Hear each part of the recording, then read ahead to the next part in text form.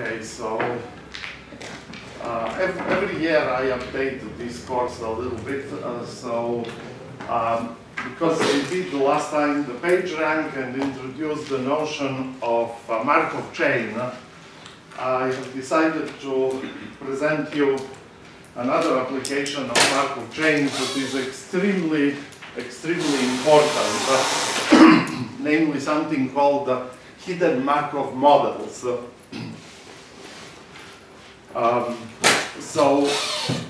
I almost made the notes for this bit, but I didn't get around to put them on the web, but I will polish them quickly after the class, and the notes will be on the web today for sure. So, just to remind you quickly, what are Markov chains?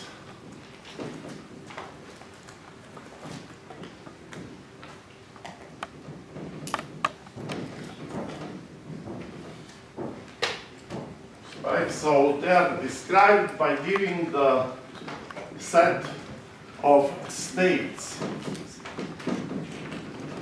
S equals the set of state S1, S2, say up to state Sk. Usually we are given also initial probabilities, say let's call it I equals pi 1, pi 2, up to pi k, and then we are given a matrix, say M, that consists of probabilities indexed by pij, that is interpreted as follows. This is probability that from state Si, the Markov chain will transition into state Sj. Right? So, in our case, so our Google example, page rank example,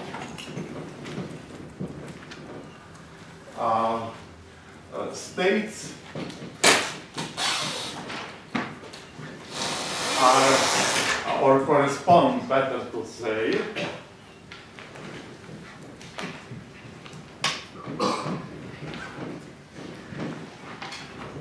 to web pages, right? So we will say that, so our random surfer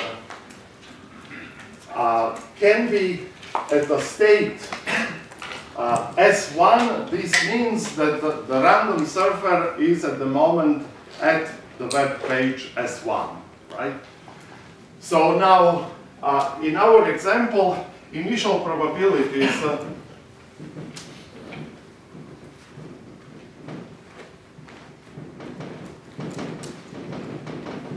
are all equal, so I is just 1 over n when for all I between 1 and n, where n is the number of all web pages.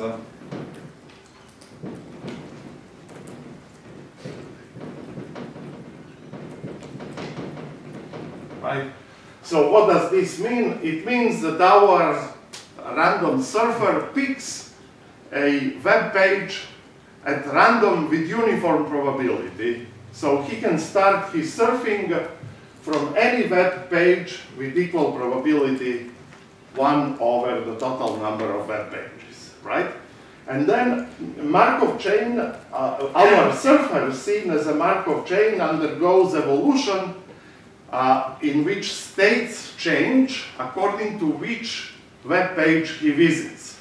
So if he is at S1 and then clicks web page S5, right, this means that the next state will be exactly this. So say SI1, SI2 up to SIT is a surfing history. And this is a run of Markov chain. So Markov chain started at a web page SI1, then he clicked the link to page I2, or decided randomly to jump to page I2 and so forth. And we saw that this probability Ij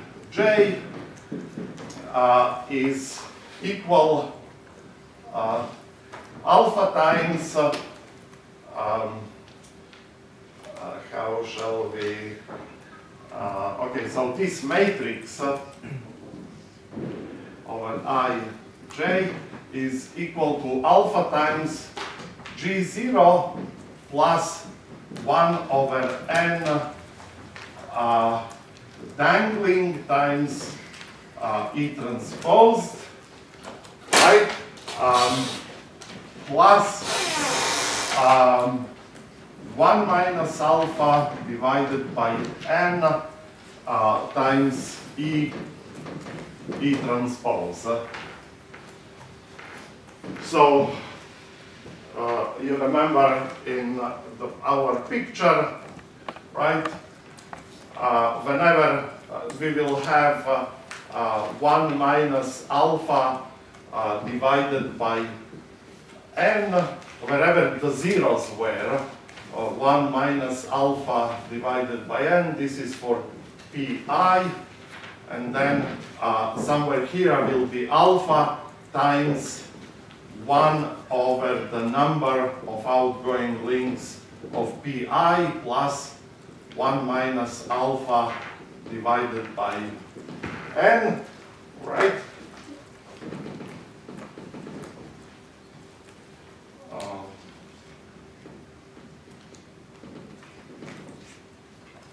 Right, this is depending where, whether the original matrix, wherever it was 0 and 1 over pi, it becomes this, and then so forth, right? This tells us that if the surfer is in the state pi, if he is visiting state pi, with a small probability 1 minus alpha, it can jump to a random web page, or with probability alpha, it can follow the link, right? So if you look at the picture, this will be like that. If this is pi, then with a weak probability, he can jump to absolutely any other web page, starting from P1 all the way to Pn, but then, right, with probability 1 minus alpha divided by n, and then with a larger probability, namely alpha divided by the number of outgoing links of pi, plus 1 minus alpha divided by n, it can jump to the page pj if there exists a link between pi and pj, right? And then what we showed is something really, really important, that for this matrix, there exists a unique a sequence of probabilities, we call them a row, right, that satisfy that they are fixed point of this matrix, right, that you will have that row of page Pj is equal to sum alpha over number of outgoing links of pi times rho of pi plus we will have 1 minus alpha divided by n, and then overall possible web pages, right? So essentially, and then we saw, right, if you start with an initial distribution, rho 0, that is uniform, your random surfer can be at any web page with equal probability, right? Then the probabilities after n many clicks, right? Probabilities after, this won't work. So probability after n many clicks, so rho k, let's write it in vector form, rho k is equal rho 0, right, times this matrix to the power k, and as k grows, if it's larger and larger, then these guys, these ranks, stabilize to a unique distribution of probabilities. What does this mean?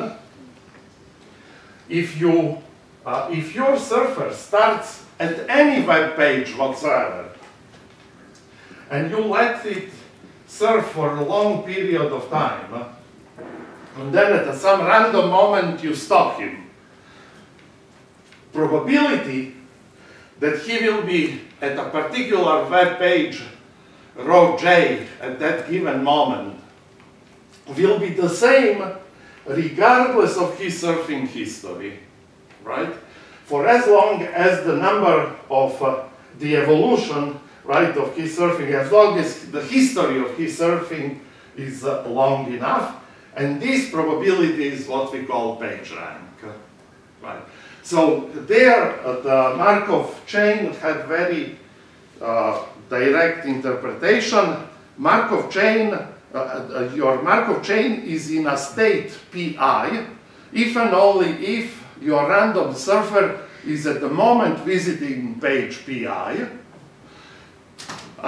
Initial probabilities are how the random surfer starts the surfing, we assume here, and it doesn't matter, no matter what rho 0 is, this will always converge to the same vector, right?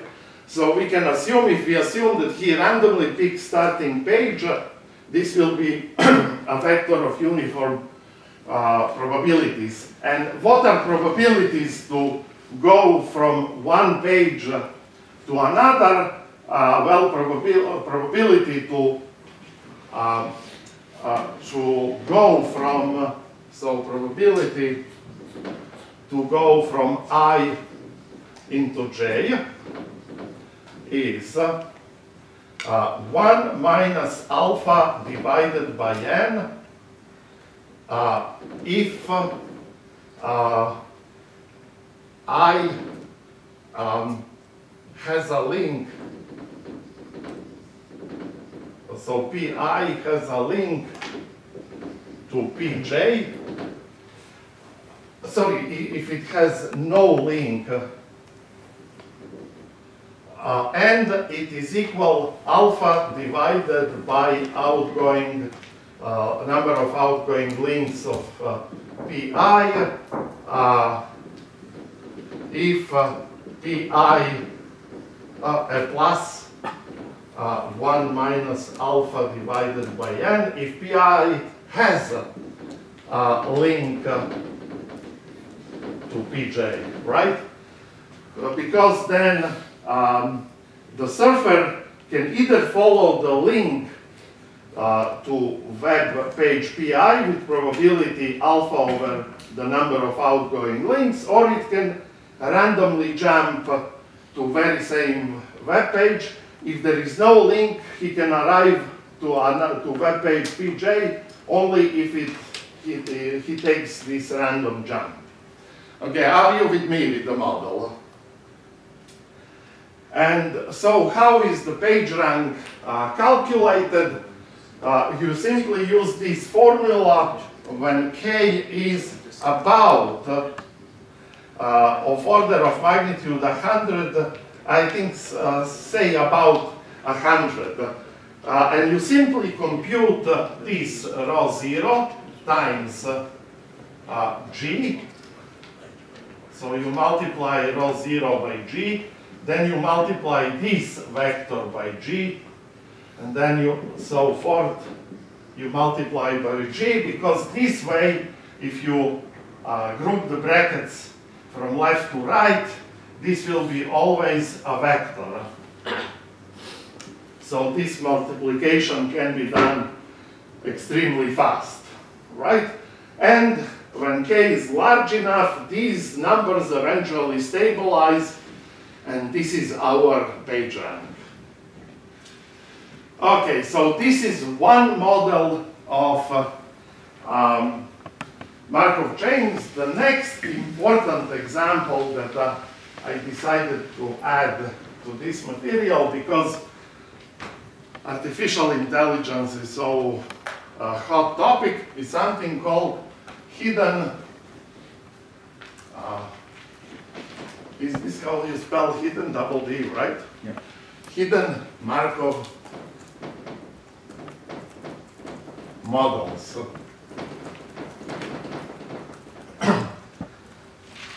Hidden Markov models essentially formalize our intuition of measurement of a process that we do not have direct access to, right?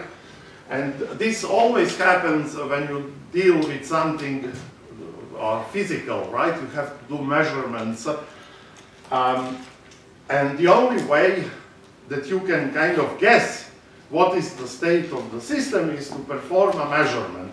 But whenever you perform a measurement, there is noise, right? So the measurement is, you are not 100% guaranteed that the measurement will faithfully reflect what you are measuring. There will be always some errors, right? So to give you an example, the best example is speech recognition. And in fact, introducing hidden Markov models, but I forget the name of this guy, revolutionized speech recognition. And he had a startup that produced this software for speech recognition that beat everyone else. And then he sold the startup, but the banking company, I guess it was, I forget, one of these big banks who organized the sale didn't do right diligence, and they sold it to an outfit that collapsed immediately after that. And I think at the end he ended up not making any money. Actually, it's a couple, husband and wife. But the revolution that they introduced was to use hidden Markov model for speech recognition. What is the hidden Markov model? You see, let's take the speech recognition example. Say, consider utterance of the following sentence. I love algorithms. Right? When I say I love algorithms, how do you understand what I am saying? You don't have access to what sentence is in my head, right? In my mind. you can only hear a physical manifestation of the sentence that I have in my mind. So what do you get? If this is to be recognized by a machine, you have a microphone and you can record the waveform that consists of sampled values of the speech signal, right? So on the output of the microphone, right? So here is me, right? And then here is the microphone, right?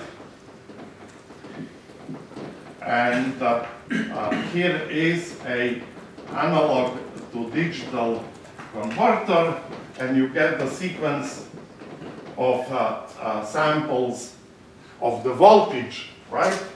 And now the machine has to figure out what I was saying on the basis of this waveform, okay? Now, what is human speech? Human speech, so to speak, elementary particle of human speech is called a phoneme. What's a phoneme? Well, there is actually no complete consensus of what constitutes a phoneme. So, but what you can, the way to think about phonemes is basic sounds of a language, right? That have the property that if you replace one phoneme with another, the meaning changes, right? So, for example, if I pronounce love, probably I sound, not probably, but definitely, I know it for a fact, I sound very different from a native speaker. So I kind of mutilate these phonemes, love, right? I mutilate them, but not enough. The sound didn't change enough so that you get confused as what I'm saying, right? One example is, and this is from the Wikipedia, and it's kind of a bit morbid, but I'll use the same, is the difference between kiss and kill. So you see, just one, so this is usually denoted like this, kiss, and here you have L. So only I swapped phoneme with the phoneme L, right? And the meaning changed. So these are, so to speak, elementary particles of human speech. And in your mind, when you listen to me, you first parse this audio signal into phonemes, which is a non-trivial task on itself, right? For example, if this is the waveform, where does where does K start and where does it end? Where I starts and where S starts. So you have to have a kind of a pre-processing of the signal to kind of try to partition it into pieces that each corresponds to a phoneme, right?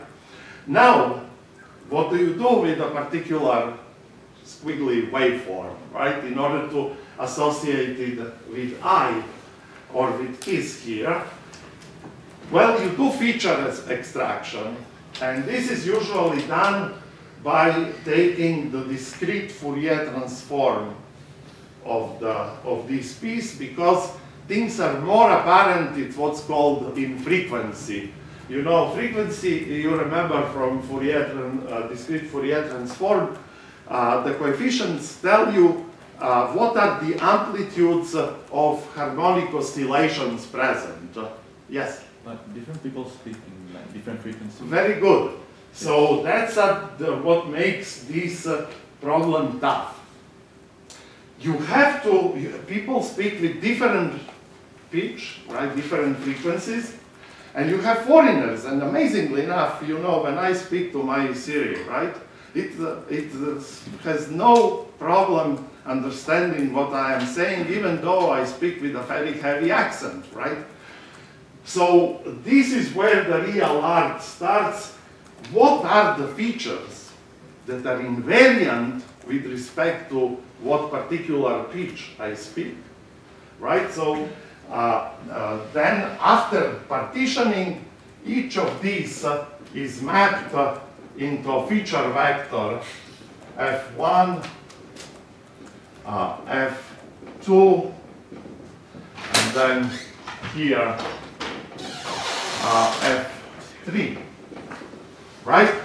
And this feature vector has to be robust with respect of variations between the speakers, but it should not confuse different phonemes. And this is, these guys, how to get these guys is what makes the speech recognition problem so tough, right? Now, how is this related to Markov chains, right?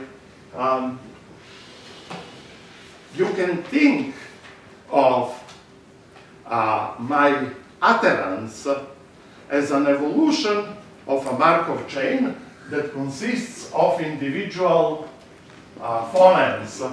So I love algorithms.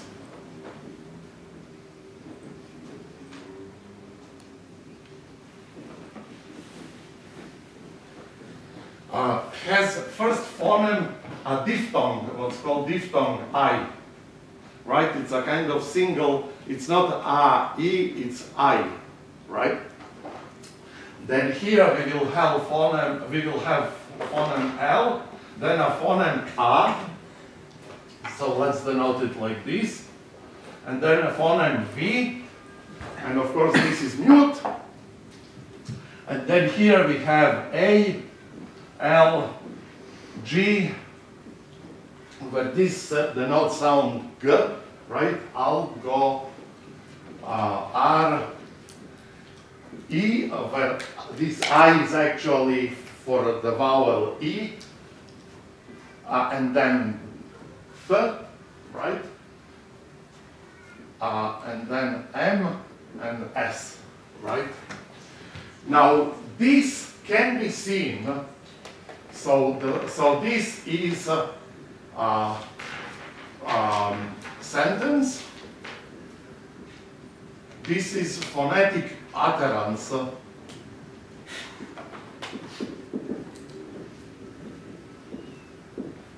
Right? And it's a sequence of phonemes.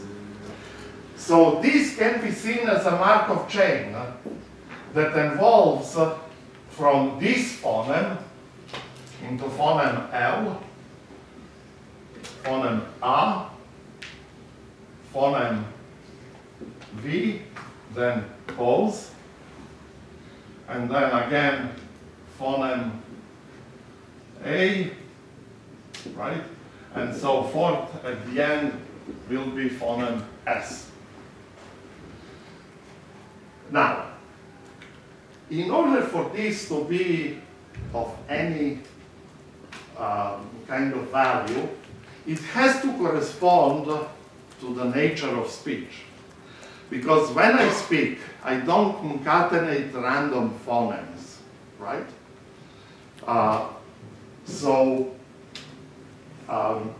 For each phoneme, there is a different probability. So, say, phoneme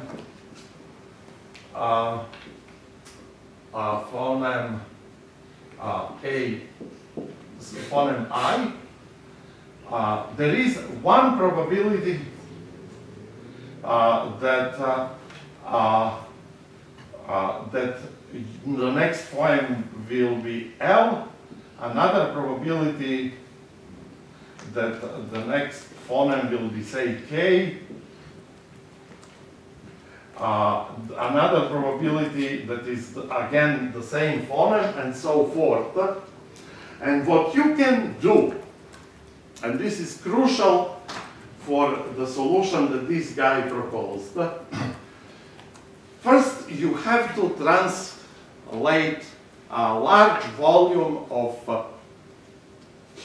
intelligible human speech into a phonetic alphabet that has notation for each of the phonemes. And there are several of them. One of them is it's called, I think, phonetic alphabet, right? That has a symbol essentially for all sounds in, I believe, if not all, then almost all human languages, right? So then you have to take sentences, right, and count how many times after I, for example, a break came, like here, right? Here there is space, understood, right? And so forth. So, so this we can call it silent, right? So you can build simply by considering a large corpus of spoken sentences. You can build a table of probabilities. How likely is each phoneme to follow from any other phoneme? And this table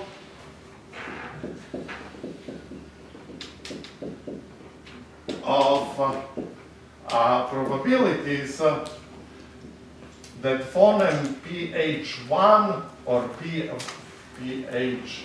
PHI is followed by a phoneme PHJ is the matrix of the Markov chain. So you see, for a sentence, you cannot guess what I want to say. So in some sense, the phonemes of my speech are almost randomly distributed, except that after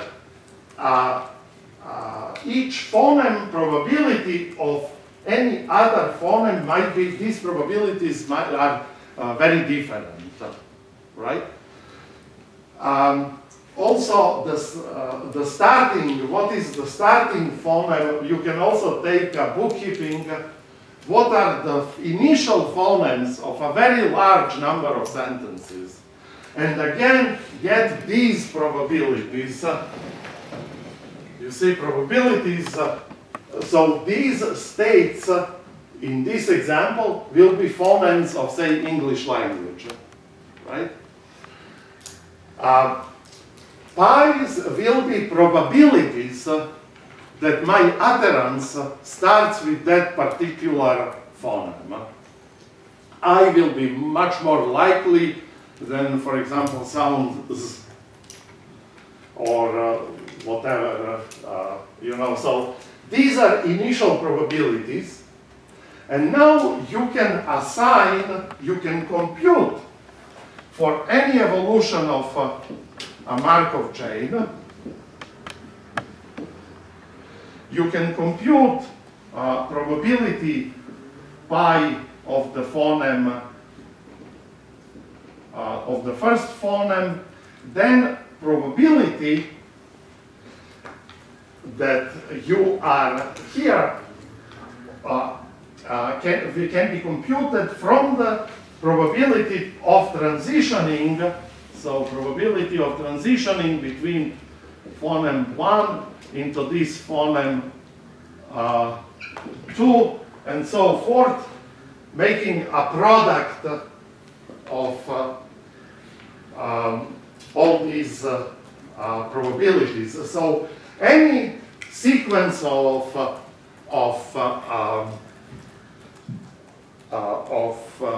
phonemes can be assigned a probability of an utterance like that to appear in human speech.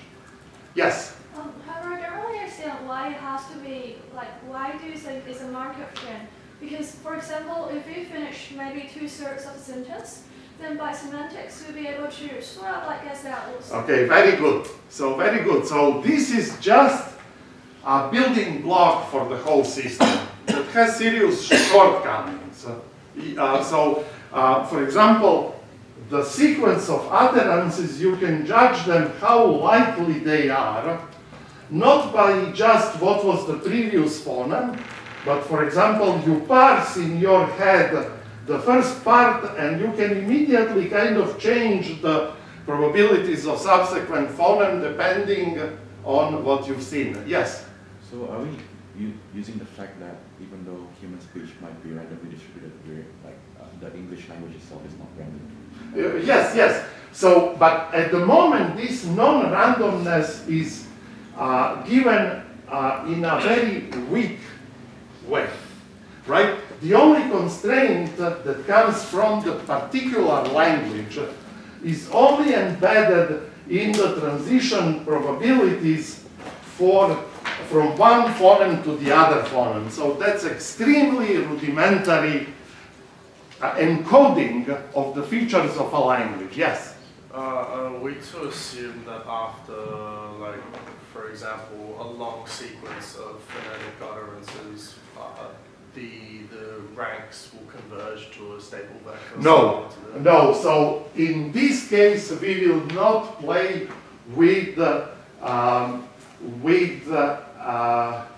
I mean, okay. So it is true in a sense that probabilities will converge if the sequence is very long, simply because eventually the probabilities will converge to general probabilities of each phoneme appearing in the human speech. But here, unfortunately, right when you have to recognize a sentence, you have only a very short run. Yeah.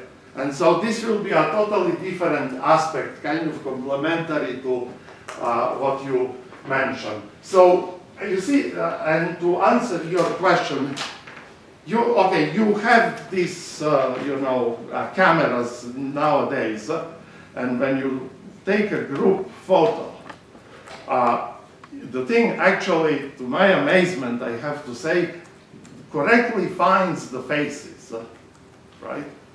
How is this done? You would be amazed how this is done. This is done by boosting, namely you have gazillion of features that are extraordinarily simple. For example, that there should be, say, some symmetry between left and right side. So very, very crude pixel-wise regularity.